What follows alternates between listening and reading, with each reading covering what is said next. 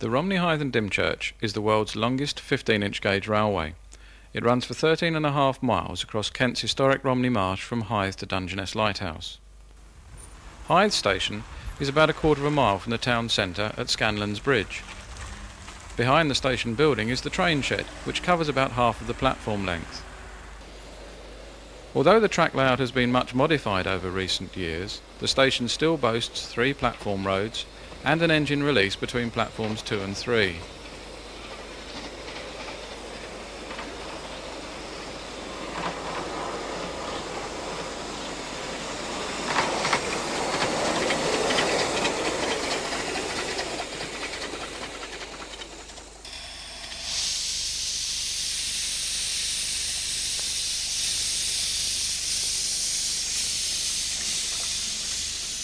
Because of the restricted size of the cabs of the steam locomotives, we've had to cheat and film the cab ride as it would be seen by the driver of number 12, John Southland.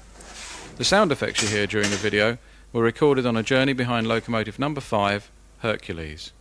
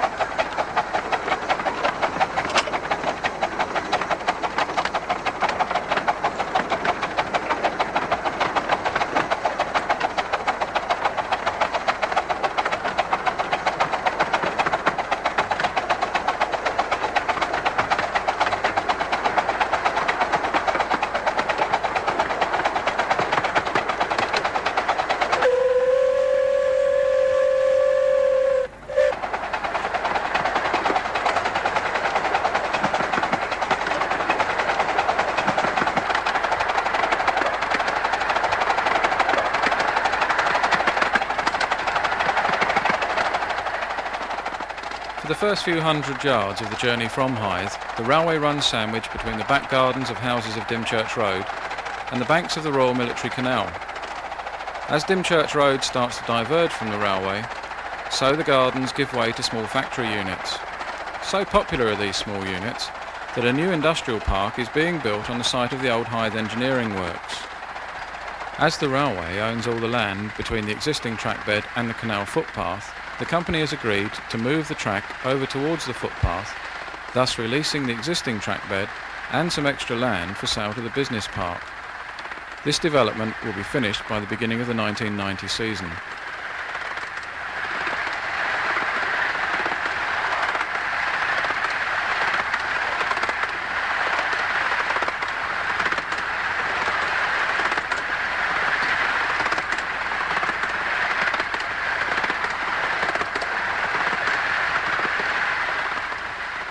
The new formation will rejoin the existing one here, where the track begins to wind its way between the houses of West Hythe.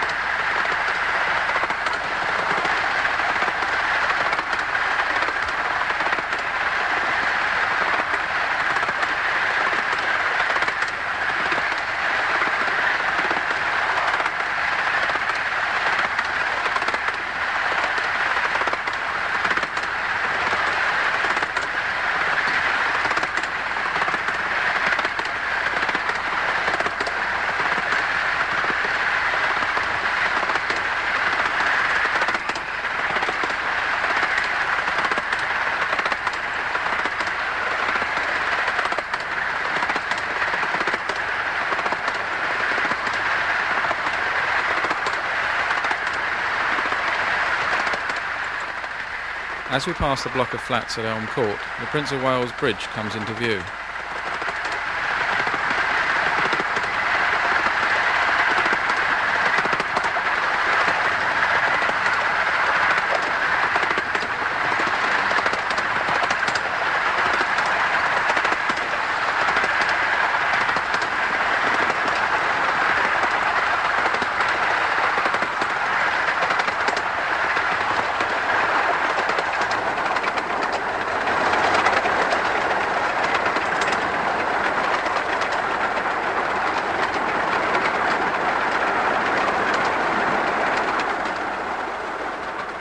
Once through the bridge, there's a steady climb up to Bob Hobbs Curve.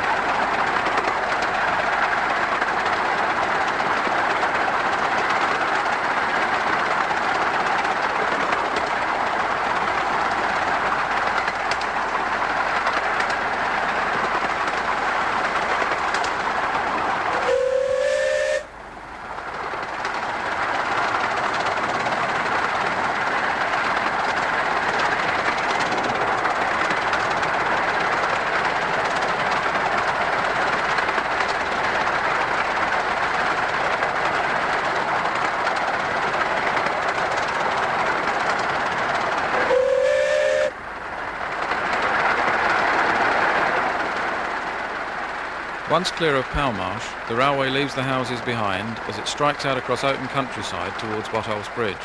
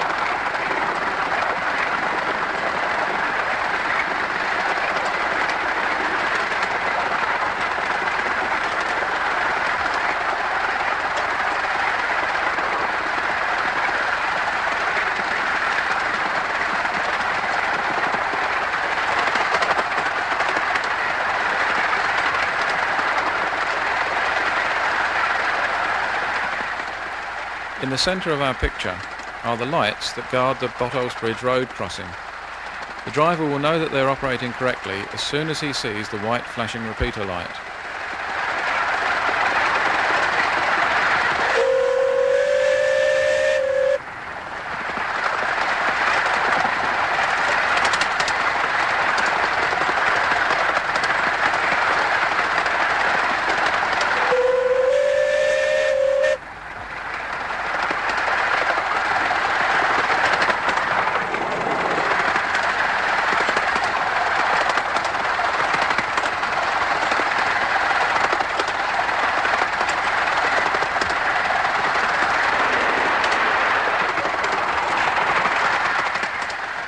Once across Botolph's Bridge, the line strikes out across the Willop.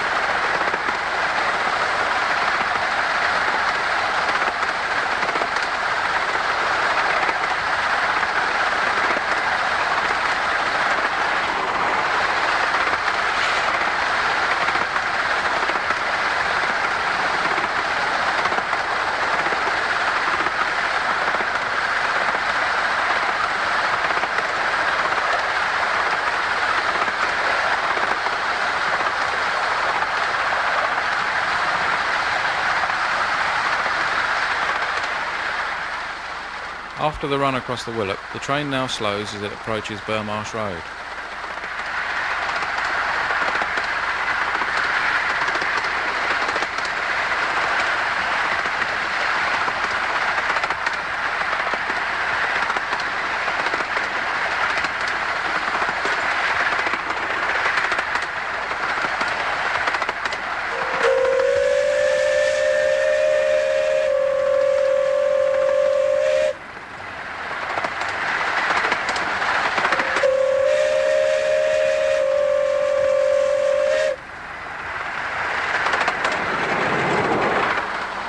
As the train crosses the road, the platforms used by the daily school train can be seen on both sides of the track.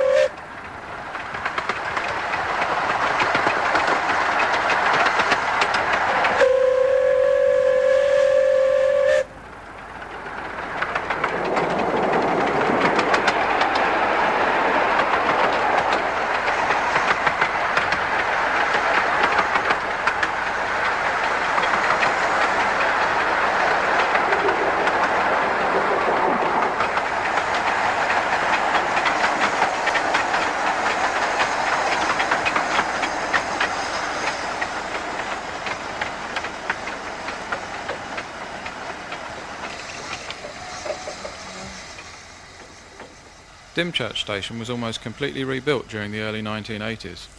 There are a few reminders of the past though. Here the original booking office is still in use.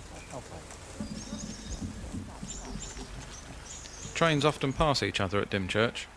Here Southern Maid enters with an up train bound for Hythe.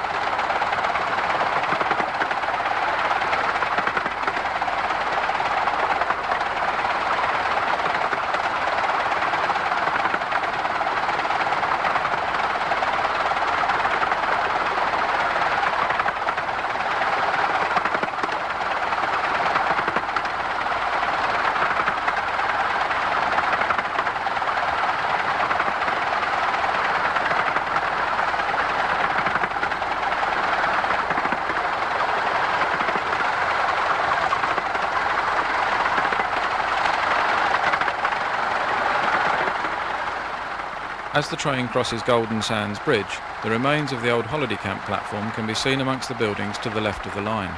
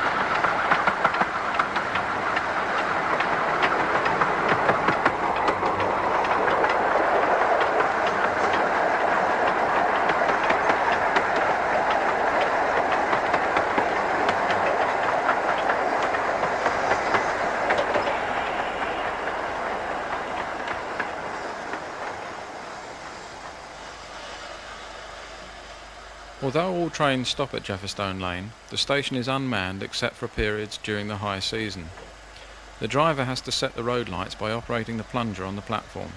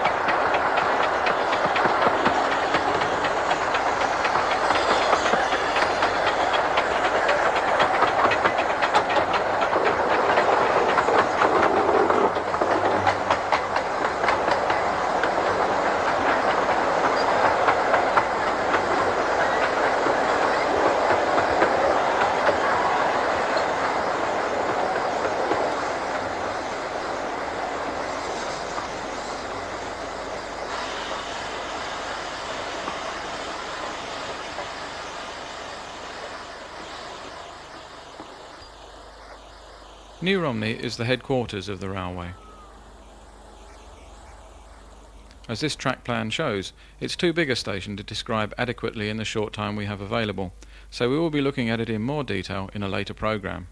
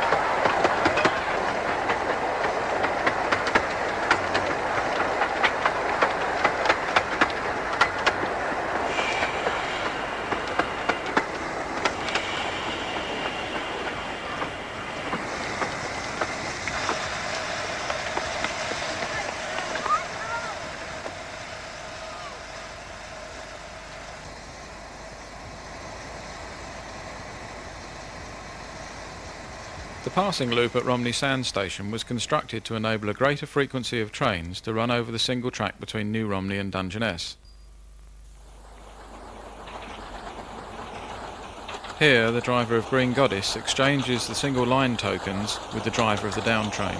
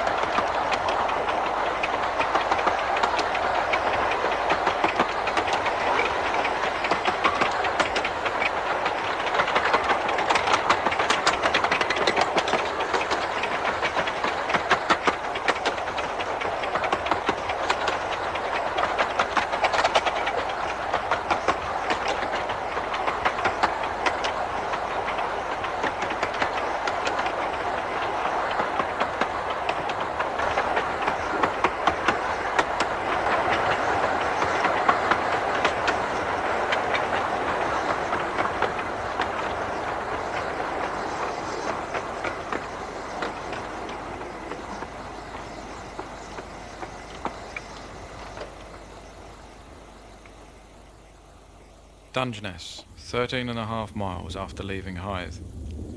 Alongside the station, the old lighthouse still attracts its fair share of visitors.